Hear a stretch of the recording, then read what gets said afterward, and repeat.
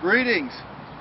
Pastor Dan Lepley, author of On Our Origins, standing outside of beautiful Redeemer Lutheran Church here in Seymour, Indiana. Many people have asked me, why did you take the time to write your book? One interesting feature of our church that'll help me illustrate for you why I wrote On Our Origins is our bell tower, which you see behind me. We are going to take a trip inside the bell tower so you can see what makes our bell tower so unique. Join me as we venture deep into the bowels of the bell tower.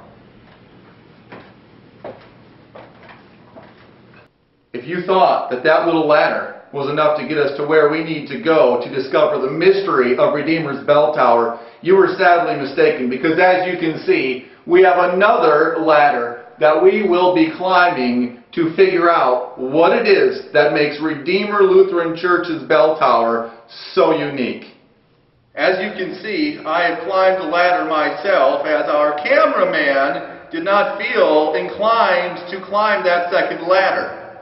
And we also were intelligent enough to pick up the first 100-degree day this summer to climb the bell tower. But now that we are here at the top of the bell tower, I want you to tell me what's missing in Redeemer's bell tower.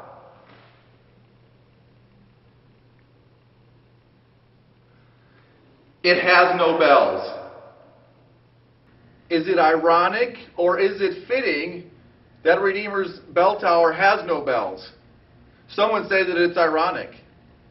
I, for my part, would say that it is almost fitting, because the church right now, much institutionalized religion, fails to engage young people with the truths that we hold as dear.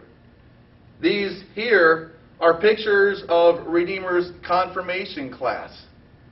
Dozens of young people who were brought up in the church, who stood up before the people of God and made a confession of faith that they would rather die than turn away from it. And yet most of them are not in church anymore. And this isn't unusual.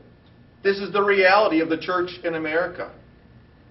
A recent study by the Pew Foundation, Religion Among the Millennials, found that 71% of people under the age of 30 are certain that God exists. Even 2/3 believe that the Bible is God's Word. And yet only a third, about half of those who believe the Bible is God's Word, are attending religious services regularly. What does this mean? Well, for me, it means that we as church should do better at engaging young people where they are. This is why On Our Origins was written. That was just a book. We have a website, a blog. We're going to begin filling our YouTube channel with many videos to engage young people where they are, Christian or not, with a reasonable case for faith, in hopes that everyone would find theirself in the middle of the story of God's love for His people, the love of a Creator for His creation, and see how all these things come together in Jesus Christ. I hope you have a wonderful day.